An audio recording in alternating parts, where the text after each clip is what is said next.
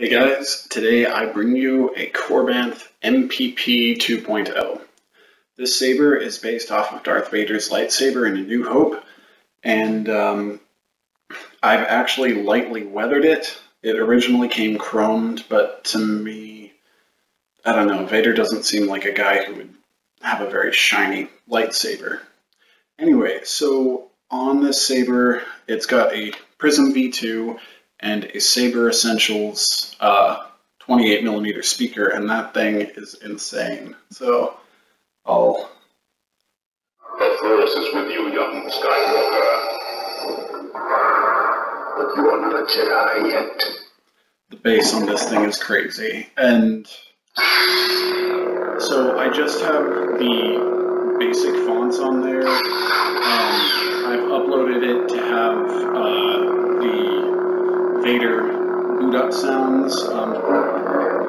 But yeah, given that this is a Prizm, it's got all your swings, all your flashes, your blaster blocks, your lockup, and then the force effects moves, which are, there you go.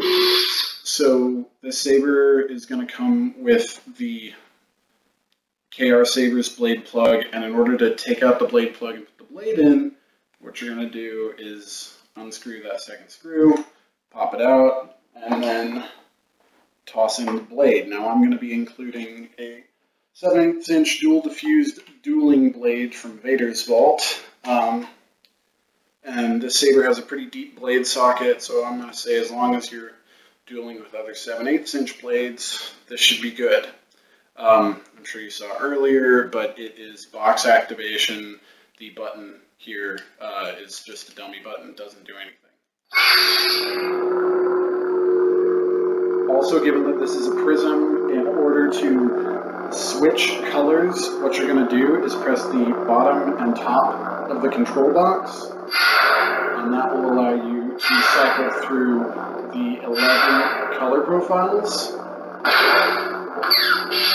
And if you feel the need to change any of those, you can go into the settings and do that. Know the power of the dark side. I guess I've got them all set to green.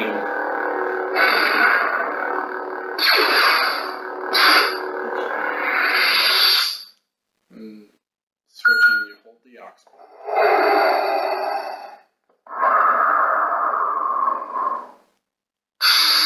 That is more like it. So this really is a gorgeous saber. There it is. So yeah, the saber is going to be up for auction. I should point out, in order to charge the saber, you're going to unscrew the pommel, which will expose your rotary kill key. If you want to charge, you just pull that out. If you want to change things with the SD card, that's going to be a little more difficult, but still pretty easy. You're going to flip out that lever and twist off the bottom half of the saber, which will expose your Goth Designs chassis and your Prizm. So if you need to switch anything, just twist the kill key so that the saber isn't on, pop out the SD card, switch whatever you need to, pop it back on.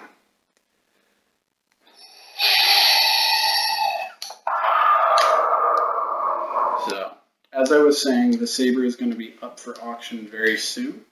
Hope you enjoyed the video, and thanks for watching.